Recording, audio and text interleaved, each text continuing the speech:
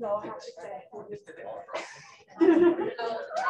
We're not in for like full classes. That's not something like a 30 minutes. I'll be at yeah, so miss everyone. it's a really long time away. Hello. Yeah.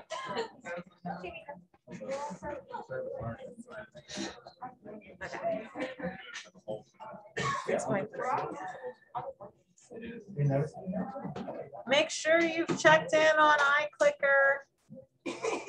Make sure you've checked in on iClicker. You owe us 2 jokes today. I do.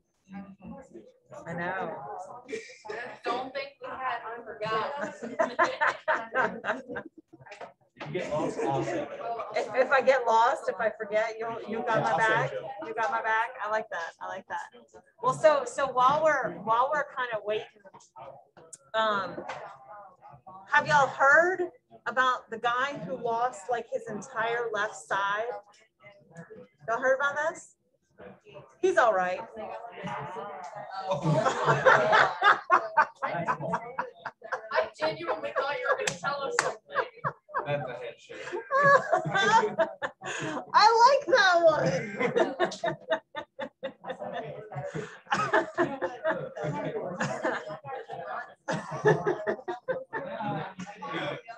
I thought it was really good. I was about to ask, was this recent? Is this recent? Here. Usually before class, I like to watch the lectures for the past class. Yeah. I was wondering if you just didn't get through. I just know, like, oh, I did this class. It's flipped for a while, and nobody liked it, and so I only have some of the pre-recorded lectures. Like, this is the point where everybody was like, "Hey, we can't do this." And so I said, "All right, let's change gears and let's do this non-flipped." And so I stopped making. Oh, so these are not from like our class? Oh, these are. I'm saying like the videos. You are watching it. Oh, so it should have 20. Oh. I know I uploaded it. Maybe I didn't like, so I have to upload it and then I have to put it in the correct playlist. Maybe I put it in the wrong playlist. Would you send me an email and say, would you check on the October 20th Zoom of class? And I must have, because I know I uploaded it. I must have put it, maybe I put it in like my 109 class or something like that. And if it is, it's going to freak my 109 class. They're going to watch it. Like, what is you talking about? Yeah, so that, thank you. Send me the email and I will track it down one way or another.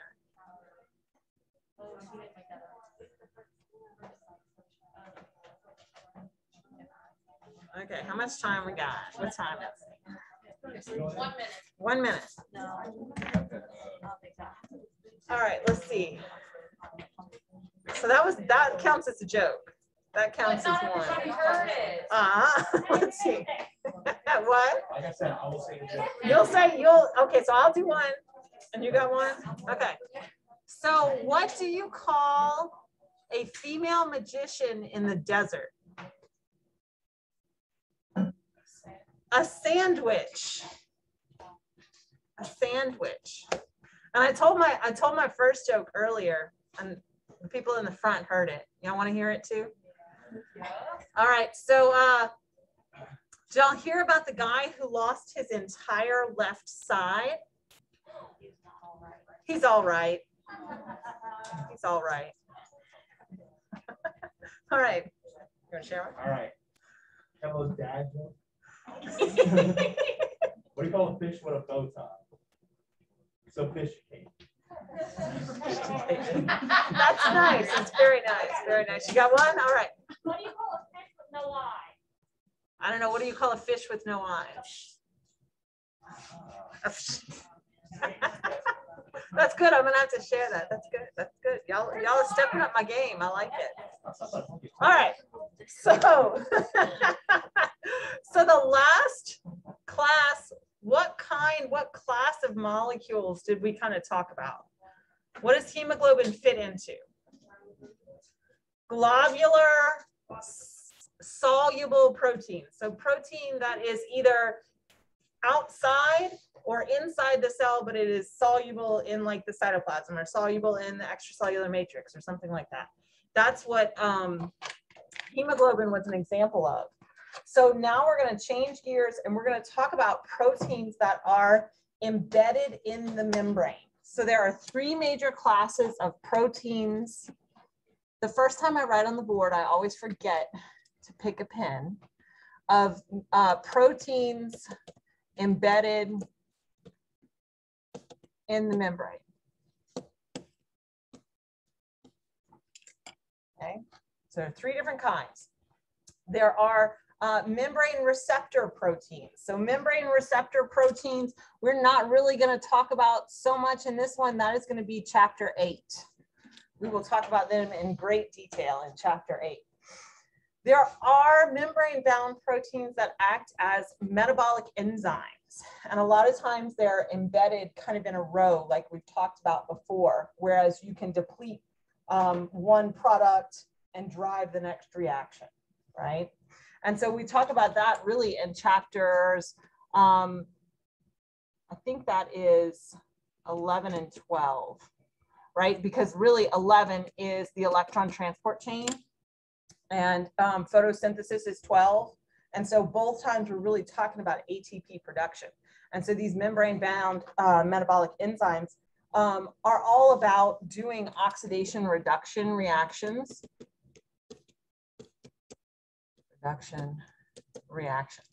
In order to drive ATP synthesis. So we'll talk about them later. I don't know how far we'll get, we'll see.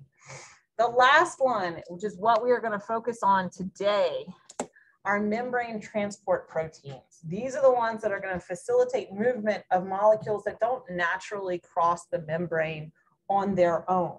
So you have to remember the reason why we're selecting these individual proteins, right? Like, why do we focus on one in particular? It's because we're trying to illustrate the principle of complementarity, where our structure drives our function. So that's kind of what biochemistry is all about, right? How the structure of something is going to drive what it can do. So biomolecules in general can cross our membrane in one of two ways. Either we are hydrophobic and we diffuse straight across the lipid bilayer, but you can only do that if you're going down a concentration gradient, right? So if you want to get into the cell, you have to have high concentration outside, low concentration inside, and then you'll be able to diffuse across. So give me some examples. What are some small molecules that can diffuse across the membrane? Oxygen's one. Carbon dioxide too. If you talk about oxygen, you got to talk about carbon dioxide, right? Because we need oxygen to live, but we're also going to make carbon dioxide as waste. So they both have to be exchangeable. What else? Sugars we need to transport in. Sugars we need to transport in. Steroids are a great example of things because steroids bind to what? A lot of times, not always, a lot of times. The transcription factors that are in the nucleus, right? So we have to get across membranes in order to do that. So they're just going to diffuse across. But things that are polar are actually going to have to be transported, right?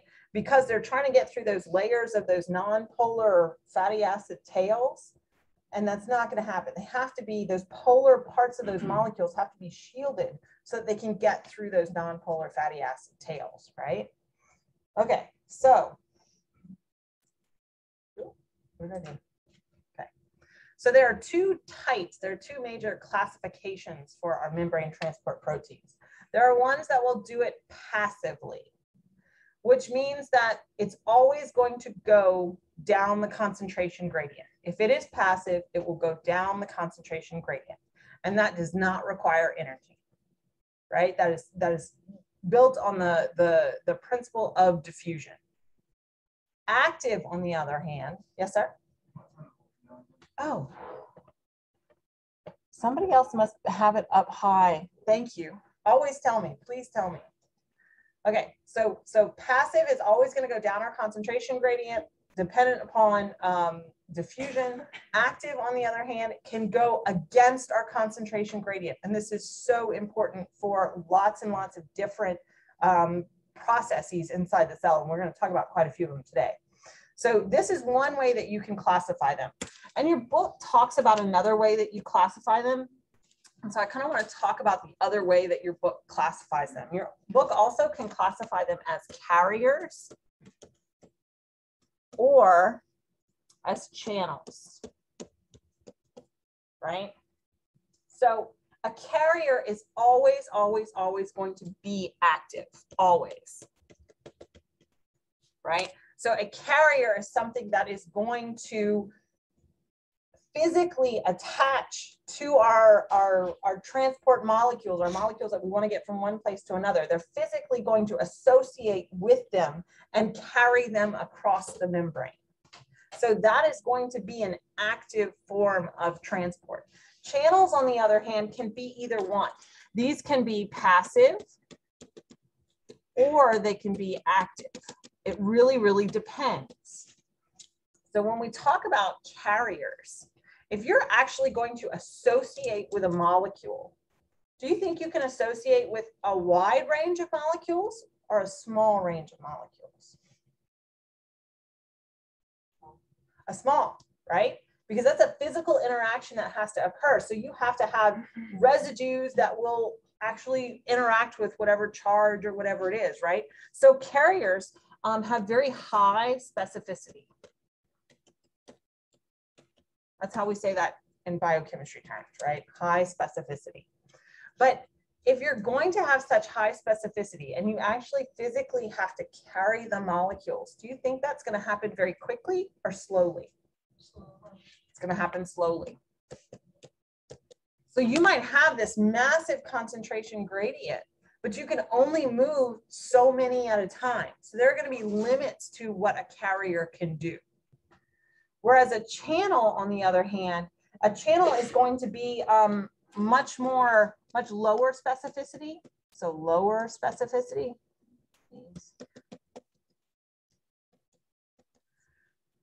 Right? Some channels are specific, but in general, most of them are pretty general. They let most things go through that are charged or most things that are something in particular. But the other thing that's really great about channels is that they go really fast. You can really, really quickly go across your concentration gradient. So let's look at some examples of these.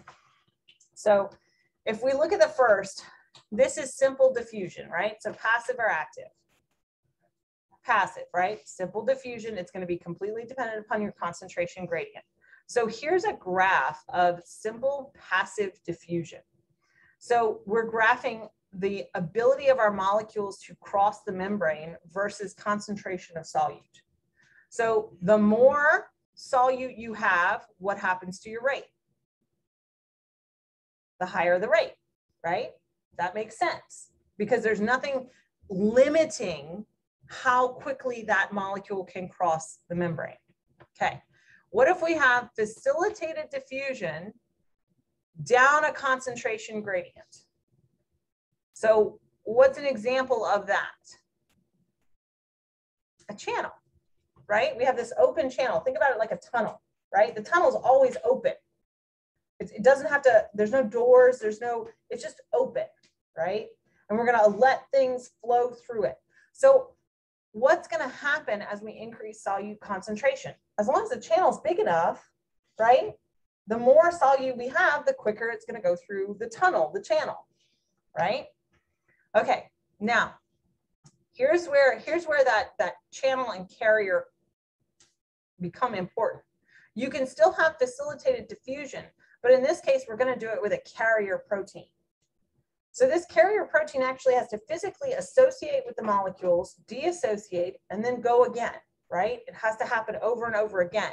So as we get to a maximal solute concentration, what happens to our translocation rate? It starts dropping, right? Because there's a maximum amount that this carrier can handle. So it doesn't matter how big the concentration gets on one side of the membrane, there's a maximal rate that's dependent upon this carrier protein associating with the molecules and bringing them in, associating with the molecules, bringing them in, right? That's That's your rate limiting step. Whereas in the other ones, your rate limiting step was your concentration of your solute.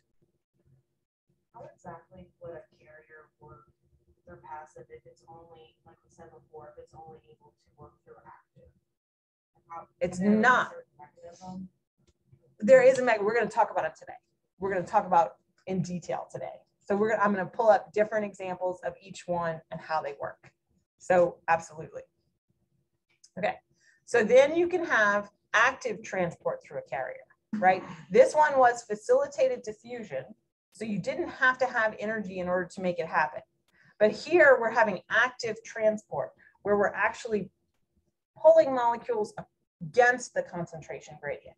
So in this case, where the same thing's going to happen, there's a maximal amount of ions per time or molecules per time that this transporter, that this carrier can actually move. So even if you put it to where you had more molecules so that you're actually facilitating diffusion, it wouldn't matter because your carrier protein can only handle so much. So if you are a carrier, right, you're limited by the design of the protein. Whereas if you're a channel, you're limited by the concentration of the solute, right? So if you look up here, here's an example of a facilitated diffusion. So we have molecules that are going down their concentration gradient. I have a lot more red up here than I have down here. So they're going to go through diffusion, right? So this is our form of passive transport. Whereas over here in this green, this is one protein in one conformation, and this is the same protein in a different conformation. So do you notice that you have lots of green particles on this side of the membrane and fewer down here? So in order to move these green particles to areas of higher concentration, I'm going to have to drive that with energy. The way that I drive that is that these green molecules can associate with this transporter molecule. And that's great, right? This is one way. They associate, that's great, but I want to send them down here. So I bind, and then when I hydrolyze ATP, I can use that energy to undergo a conformational change and release those molecules to the other side of the membrane. So ones that require ATP are going to induce some kind of conformational change, right? And that requires energy. That's why they're energy consuming reactions. So the question is, how do I know? How do I know something is going to require energy or not to be transported? And so you can use this formula to calculate delta G, because if I don't need energy, what's my delta G value going to be? It's going to be negative. It's going to happen spontaneously on its own. We don't have to drive it by coupling it to ATP hydrolysis. So let's do an example. Let's do an example. I want to transport sugar. Okay, this is my example. I have a sugar transporter, and I'm going to have an extracellular concentration that is equal to 100 times my intracellular concentration, right? And I want to know, is this going to happen spontaneously or not? What's sugar's electrical charge?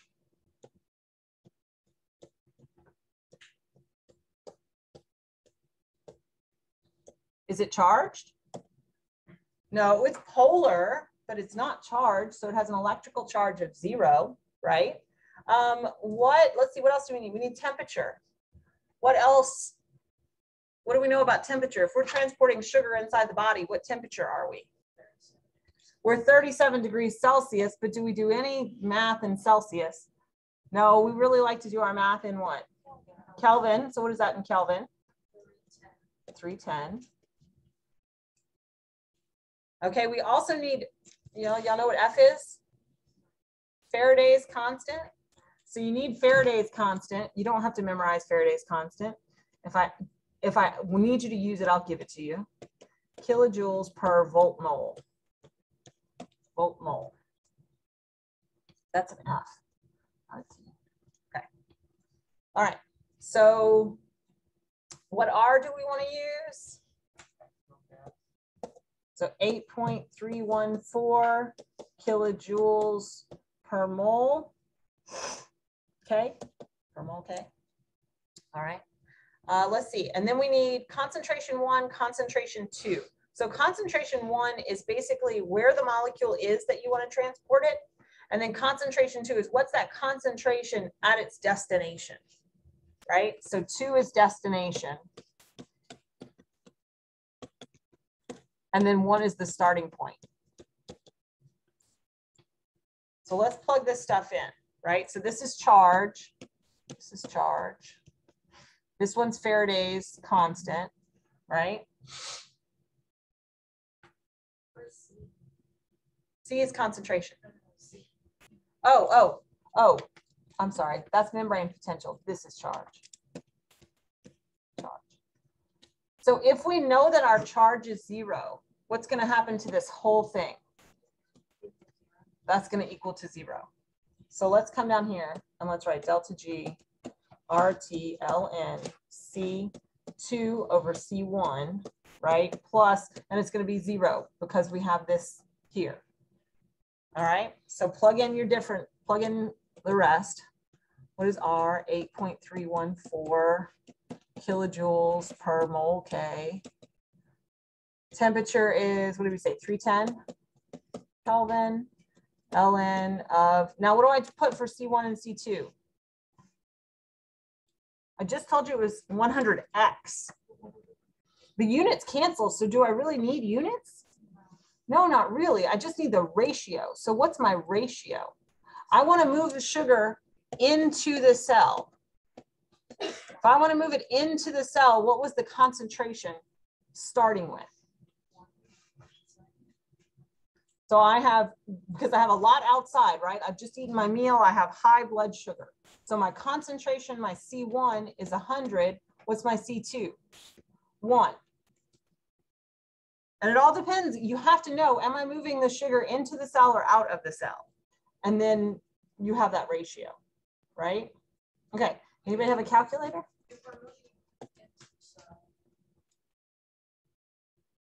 Oh, never mind. Yeah, extracellular is 100 times the intracellular. I read that as the intracellular is 100. So No. Right? Okay. So anybody have a calculator? What do we get?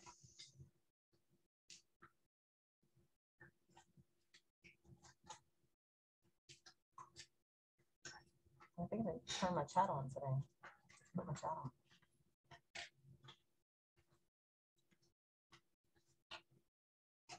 We're going to do one more example. So if you have a calculator, it'd be good to have.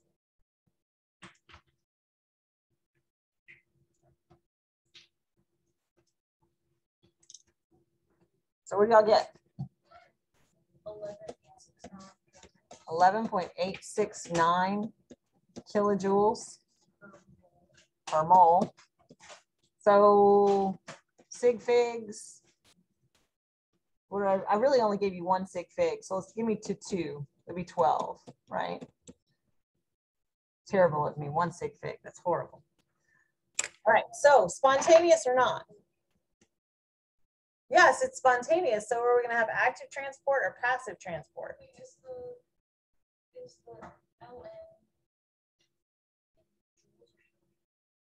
the ln is not. It's everything would be. It's 11,869. 11,869 joules. Or kilo. What are you giving it in? It's kilojoules. So you get 11 or you get 11,000? 11,000, almost 12,000. Okay, 11,000. So we'll make that a comma. 1,000. Because that is kilojoules. That's not right. So that, no, it's in kilojoules per mole. Everything else is cancel out the K's. You cancel out the K's. Your K's cancel. You have kilojoules. As long as R is in kilojoules, you have kilojoules. Yeah, it's 12,000. Y'all get 12,000? That doesn't feel right. What you got? Negative 19,000.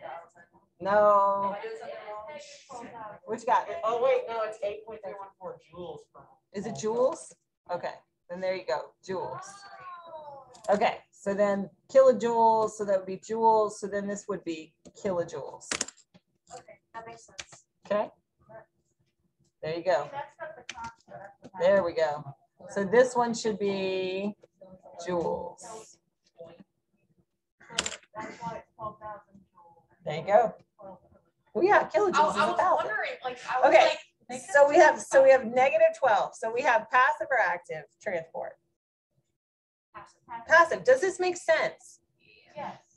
How often is your blood sugar going to rise and you're going to need to take blood into your cells?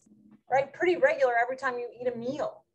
So you don't want that to require energy, because what are you doing with that sugar once you get it in? Right. You're trying to use it to make energy. So you don't want it to require energy to get it into the cell. So you have to think about things like that, about what you're actually requiring energy for. Right. Exactly. Exactly. So the other one I want to talk about is, let's say we want to move against a concentration gradient. That's moving with a concentration gradient. Do you remember what I talked about before about what goes against a concentration gradient? Calcium. We were talking about calcium, active transport of calcium. So inside of all of our muscles, right, in order to make muscles contract, it's all dependent upon calcium concentrations. So we'll talk about muscle contraction. Let's see, muscle contraction. When we have muscle contractions happening, we actually want to move, like we've had our muscles contract and we want to make them relax. So in order to do that, you have to add calcium and remove calcium from the cytosol. So your muscle cells have something called a sarcoplasmic reticulum. And the sarcoplasmic reticulum is basically a vacuole that will hold calcium. A ton of calcium. The sarcoplasmic reticulum typically has 1.5 millimolar calcium. Okay. Now, once muscle contraction is kind of done, you have about, in the cytosol, you have about 0.1 micromolar calcium. That is millimolar and micromolar. So let's put them in the same units. What is our sarcoplasmic reticulum concentration in micromolar? 1,500 micromolar in the sarcoplasmic reticulum. And I want to move, oh, like when you put it certain places, it doesn't like it. Okay, I want to move calcium from cytosol to sarcoplasmic reticulum. Am I going up or down the concentration gradient? I'm going way up it, right?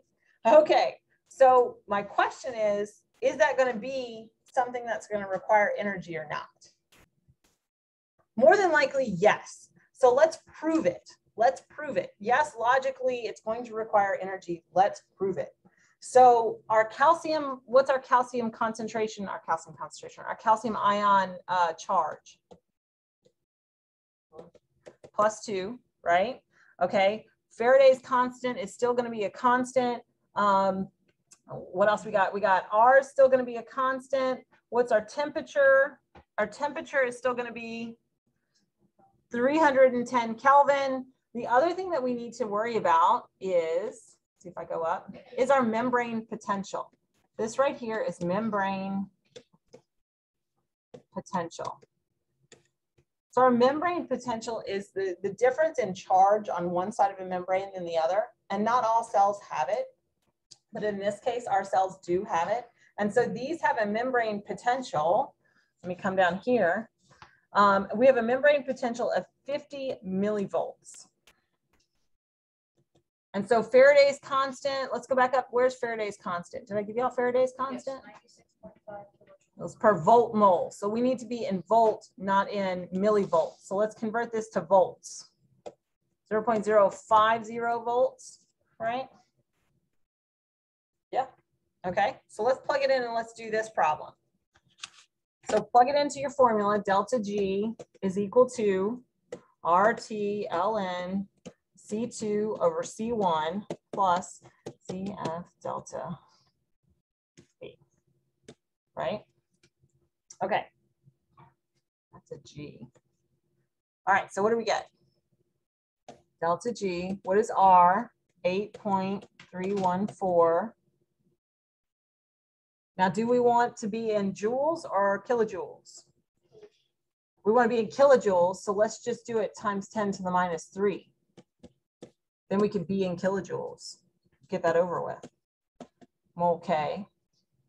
Temperature is 310 Kelvin, so our Kelvins cancel. Ln, what are our concentrations? Where C1 is what we want to be. That's on the bottom. That's where we are to start with. 0.1 micromolar. Just make sure your units cancel. And then where we're going is the sarcoplasmic reticulum, which is 1500 micromolar.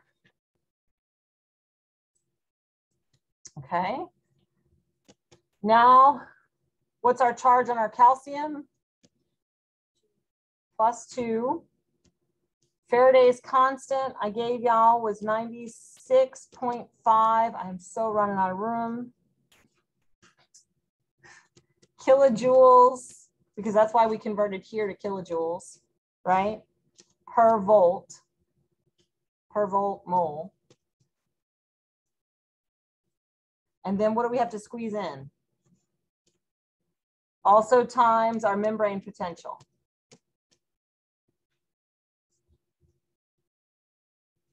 Right, so what do we get? Should have started more to the left.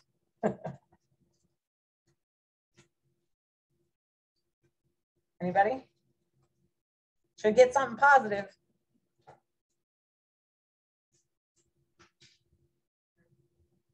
Okay. 34.4. Then we'll be in kilojoules. That shouldn't be, it should just be volt, right? Not volt mole. Because you get it in kilojoules per mole. No, it is volt mole. It is volt mole. I was like, it will cancel. No, it won't cancel. It's an addition in there. So does it require energy? Yes. And does that make sense? Yes, it's going to require energy for you to make your muscles contract. That's one of the primary reasons why we need to consume things in order to have energy for muscle contraction. So think about your answers. Like in the question, think about your answer. Does it make sense? It should make sense. All right. So that's kind of how you can determine, are you going to go through passive? Are you going to go through active transport? And when we talk about that, you also need to think about if you're going to go through passive or active transport, those two molecules are going to look very different. Do you say what the delta B was? Delta G? No, B. What does that stand for? Oh, our membrane potential. Okay. Membrane potential. B instead of size. Oh, yeah. Either way works. Either way works. So you have to worry about structure, right? If you have something that's going to be passive, it's going to look very different than something that's going to be active. So we're going to look at structures of passive transport mechanisms, and then we're going to look at structures of active.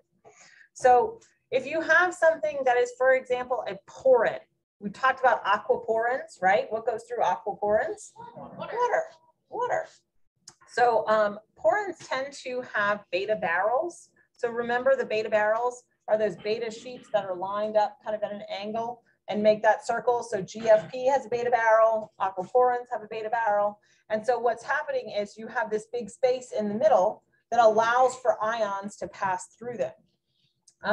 So a lot of times what you'll see in there is that those beta sheets, so one beta sheet will have residues that will face into the barrel, and one beta sheet will have residues that face out into the membrane. because you have to remember that all of these integral membrane proteins have to have parts of the molecule that interact with what has to pass through them and has to be able to interact with the nonpolar fatty acid tails, right? So the side chains that are facing inward towards the center column, what kind of residues do you think those are going to be? Well, if we're typically transporting polar things through the membrane, right? Those are the things that don't want to diffuse across. So you want what kind of residues facing inward? Polar. What kind of residues do you want facing outward? Nonpolar. And that's exactly what you see. One beta strand will be polar side chains facing in. The next beta strand will be nonpolar side chains facing out. And it's a really great design because it integrates the protein inside the membrane, and it also allows for polar things to pass through. It's really cool. Now, like, it's not that cool on a Friday. All right, so sometimes they will actually have binding sites so that they can be selective, right? Because remember how we said some are selective and some are not so selective? Well, if you have binding sites, you can interact with certain molecules. So let's say, for example, this ion or small molecule is negatively charged, right? So what are you going to have facing the inside of the protein itself? So what kind of side chain residues are going to be here and here? These are going to be positive side chains.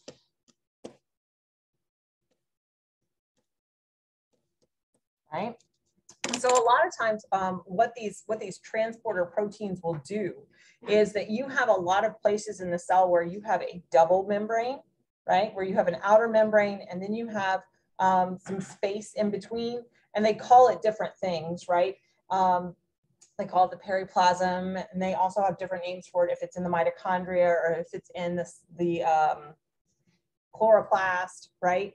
But you'll have a substrate carrier protein that will bring that newly transported ion or whatever it is.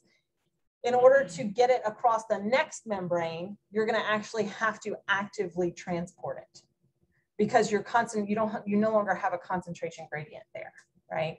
So you'll have to get it into the periplasmic space, give it to a carrier. The carrier brings it to a transporter protein that's going to require energy in order to move it into the cytosol itself. And we'll talk about some examples of that. So not all porins, not all channels end up being beta barrels. I showed you that as an example, but actually the majority of channels are actually made out of alpha helices, repeating alpha helices. And then the inside of that alpha helix is where your substrates will pass through. So the potassium channel is a really cool channel. So the channel will actually be highly selective for the type of ion that you have.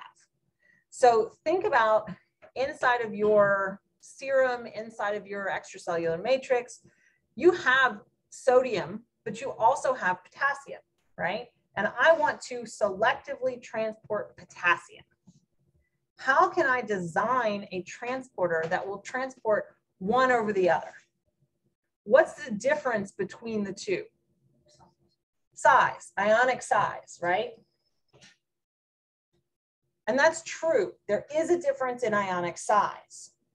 But what characteristic does that lead to that will allow me to exploit it in a transport mechanism? The size is not that different. It is different. I agree with you. Is it charged? Well, it's not charged. They're both a +1, right? But because the ion is a different size, you have a different number of water molecules that are required to hydrate the ion. So, for example, in potassium, we need 8 water molecules in order to fully solvate the potassium. In sodium, we need 6. So what's going to happen is that both potassium and sodium solvated will enter the channel. But when you do experiments, the only thing that comes out is sodium. Why? When you get towards the end of the channel, there's what's called the selectivity portion of the channel. And the selectivity portion of the channel has, do you see these are carbonyl oxygens that are coming off? These are side chains that come off of the protein and are inside the channel itself. So if you look at the side chains and you look at these carbonyl oxygens that are coming off of the main backbone, what you'll see is that you're going to have a particular conformation where 8 of these side chains, not side chains, 8 of the carbonyl backbone oxygens will interact with the potassium. So a hydrated potassium ion will get to the channel. There are 8 water molecules around it. What actually ends up happening is instead of having 8 water molecules around it, as that potassium ion moves, it starts interacting with the 8 carbonyl oxygens. So it loses the water. So now it is unsolvated, and then it gets kicked out. Sodium, on the other hand, requires 6. So when sodium gets there, is it going to orient perfectly with those 8 carbonyl oxygens? No. You would actually have to force it in. It would actually require more energy in order to get that sodium to fit. So potassium will slide right through, sodium won't. Isn't that really interesting? Like, you would never think how solvated something is would allow it to get in and out of a channel or not. Like, that's really cool. So many cool things. Watch the videos on transport. Watch the animations. They are awesome. I really like their animations on transport. So go and watch those. Okay, so remember we said one of the most common kinds of passive transport molecules are aquaporins. So water can technically pass across the membrane, but not very efficiently. And the guy who discovered these, I believe, won the Nobel Prize for this, for his discovery of aquaporins. And aquaporins are really, really highly conserved. So you have 11 different aquaporin genes in humans. And those 11 all code for one protein that has 6 transmembrane alpha helices. And so what ends up happening is they actually form a tetramer. So you have inside embedded in the membrane, like if we look down at the membrane, what you would see would basically look like this. So we have 4, right? This is a tetramer, and each of the tetramers is a 6 alpha helice. 6 alpha helices, XES helices. This is another 6 CES. Yeah, that's right. CES. I really cannot spell 6 alpha helices. Right?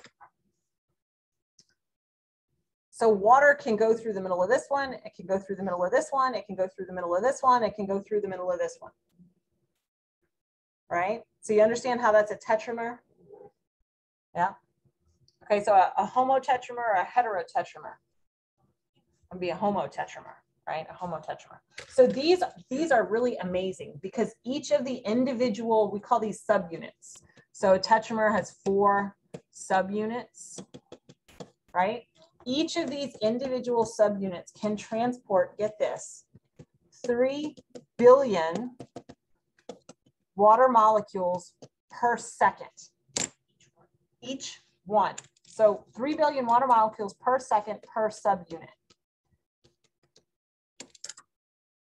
Like, that's a lot.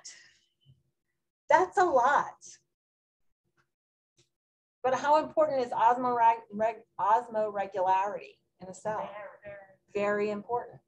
Well, that's why we have aquaporins. I think that's why it was a Nobel Prize winner, right? Okay. But it's really interesting. It's really interesting. You can transport that many, but it's kind of shaped almost like an hourglass. And right in the middle, the water molecules have to go one at a time. It's really cool. It's really cool.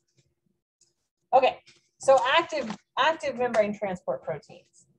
These are the ones that require that energy to move your molecules across the membrane because we're going up our concentration gradient. So that's what we're going to do for the rest of this. We're going up our concentration gradient. And we have two classes. We have primary active and we have secondary active. So primary active are always going to require that ATP energy. So they're going to use energy conversion.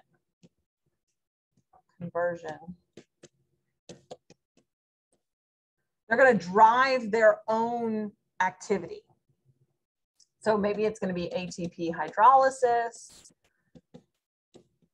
And the other one is that it can be, well, stick with ATP hydrolysis. We'll talk about that. Secondary active is going to be different. Secondary active transport is going to depend on primary active transporters, right? So primary active transporters are going to create an ion gradient.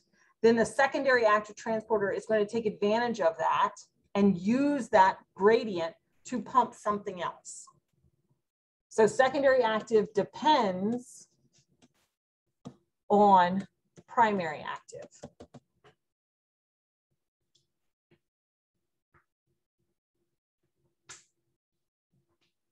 Right? So let's see what that looks like. All right. So start in the middle. In the middle is our primary active transporter. We have a low concentration down here. We have a high concentration here. So what we want to do is we want to pump our ions across the concentration gradient. In order for that to happen, we have to take advantage of the hydrolysis of ATP, right? So we end up pumping it. Now we have lots of these red molecules on one side of the membrane. So my secondary active transporters are going to take advantage of that. You can have things, let's do this one first. You can have things that are symporters. So symporters, because these red ones, I have a high concentration here, they'll very easily move to areas of low concentration. But they're designed to pick up an additional molecule of something else, this blue, whatever this blue is, and they will transport them together at the same time to the same side of the membrane. So we call this a symporter, right? It goes to the same side. So our red molecules are going down our concentration gradient, whereas the blue molecules are going up the concentration gradient. Did this transport molecule use ATP? No. It relied on the activity of the primary active transporter. That's the difference. So let's look at another example of a secondary active. We have lots of this red molecule, right? But here, what we want are the green molecules to move the opposite direction. So when it picks up one red here, it picks up one green here. And then sometimes they'll rotate, sometimes they'll do different things based on that binding. And you'll release the green on one side of the membrane and you release the red on the other side of the membrane. But your red is still going down the concentration gradient and your green is still going up the concentration gradient. Yeah? All right. Okay, so let's talk, we're going to first talk about these primary active transporters, then we'll talk about some examples of secondary active transporters. So there are two types of primary active transporters. There are P-type and there are ABC type. So the P-type, the P stands for phosphorylated, right? So we're going to change their activity using phosphorylation. And then the ABC stands for ATP binding cassette. That's where the ABC comes from, ATP binding cassette. They both use ATP hydrolysis. And when they hydrolyze ATP, they undergo these massive conformational changes that allow transport of molecules. So let's look at some examples. The sodium potassium ATPase is the most like characteristic one for the P type, right? So we're going to use phosphorylation to change our protein's conformation. And in this case, what we're going to do is every time our transporter works, we're going to move 3 sodium out of the cell at the same time that we move 2 potassium into the cell. So let's look and see what that looks like. So here, you have to note the difference in the extracellular and the intracellular concentrations of the 2 ions. So here, as I write right over it. So right here, we have 5 millimolar of our potassium, right? That's extracellular. What do we have cytosolic? 140 millimolar. So where do we have the most potassium? Cytosolic or extracellular? Cytosolic. So the most is here. Okay. Sodium. Sodium has a concentration of what? 150 millimolar on the outside. What do we have on the inside? 10 millimolar. So where do we have the most? Extracellular, most. Okay, so what did we say happens? Go back one slide. We're going to do 3 sodium out for 2 potassium in. So 3 sodium out for 2 potassium in, right? So if we put 3 sodium out, is that going up the concentration gradient or down? 3 sodium out. So here's our sodium. We want to get it out. We're going up the concentration gradient. So up concentration gradient. Okay. How about potassium? 2 potassium in. Also up the gradient.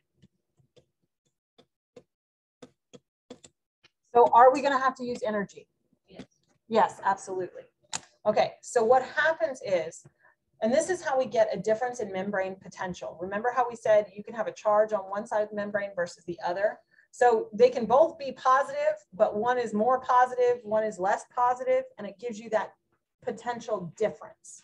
So that's what we're talking about there. So every time I pump 2 positively charged ions in, I pump 3 out, I'm going to end up with more positive charge where? Outside, right, in the extracellular environment. So what happens is that both of these ions will bind on opposite sides of this transport protein. And then after ATP hydrolysis, basically it facilitates movement of them in opposite directions. Okay, and so that's going to allow you to use energy to create that membrane potential difference. Where is this really important? Where's a membrane potential really, really important? In the brain, in all of our nervous tissue, right? Because this is how we propagate that electrical signal throughout one nerve cell. Not from nerve cell to nerve cell, that's neurotransmitters, right? But throughout the entire one cell, to get from one side of the cell to the other side of the cell, you have to create a membrane potential difference. Yes?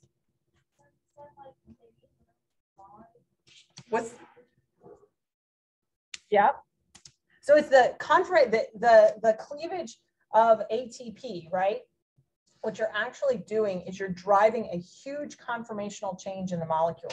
So that's what actually flips the ions from one side to the other, because they're bound to the molecule. The molecule undergoes this massive conformational change and actually moves those ions. So it's the conformational change that was being driven by ATP hydrolysis that actually moves them from one side to the other. Yeah. Okay, so this is another one. This is a calcium ATPase, right? So we already talked about how important moving calcium is, and we said that that's dependent on ATP. So in this case, we're going to transport calcium along with hydrogen ions.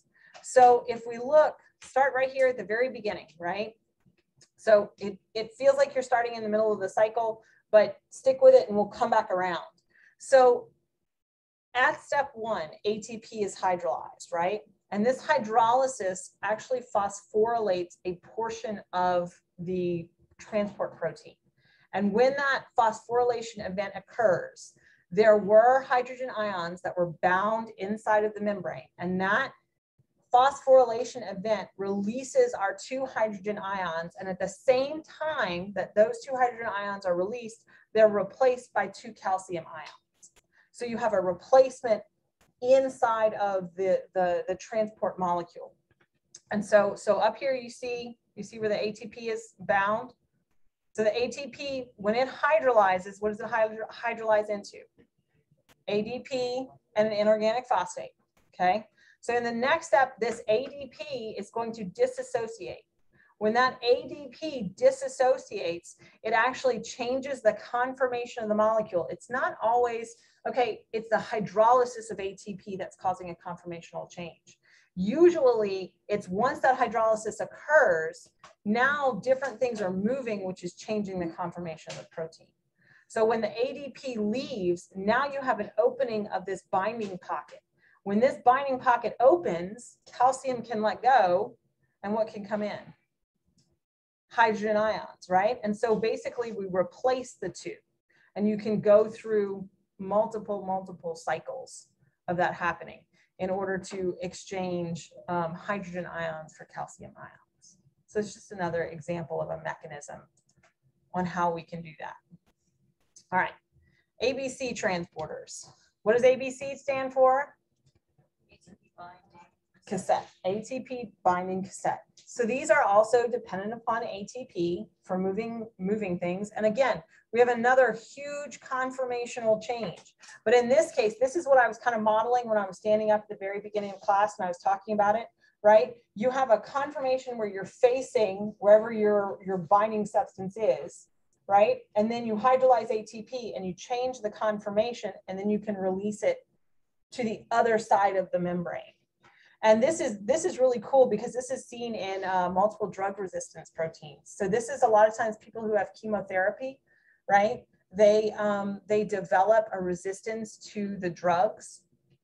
And the reason is that the cells are upregulating a multi-drug resistant protein, which will actually pump the chemotherapeutic drugs out of the cell, right? And then the cancer cells survive, which is really, really crazy. So then you have to target the ABC transporter for the multi-drug resistance, which is really interesting. Okay, so this is kind of how we work, right? We have our substrate and we have a lower concentration here. We have a higher concentration here. So we get that substrate to the transporter. It doesn't matter how. Sometimes it's a carrier protein, sometimes it's not.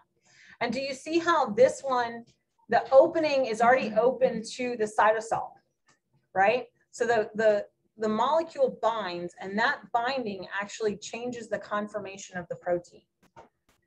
And it can enter so that it's basically inside the membrane. When that binding occurs, the conformational change of the actual transporter is only one part of it. The other thing is you actually have a conformational change in the ATP binding domain.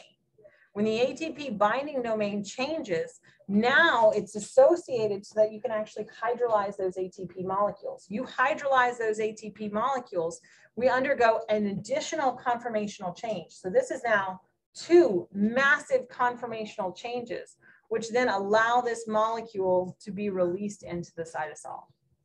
And now you go back to your resting state when you replace the ADP and PI with new ATP. And you can go through this cycle over and over and over again. How far did we get? Oh, almost. Almost. 11:40. So the book just compares this to an airlock on a spaceship. Sort of makes sense, but yeah. So I think that ends our section. We already talked about secondary active. So yeah, that's good. So we're stopping there. So exam stops at 6.3. See y'all on Monday. Go study. Go study. Study for your exam. Have a good weekend. Go study. All right, if we got Zoom, you need anything?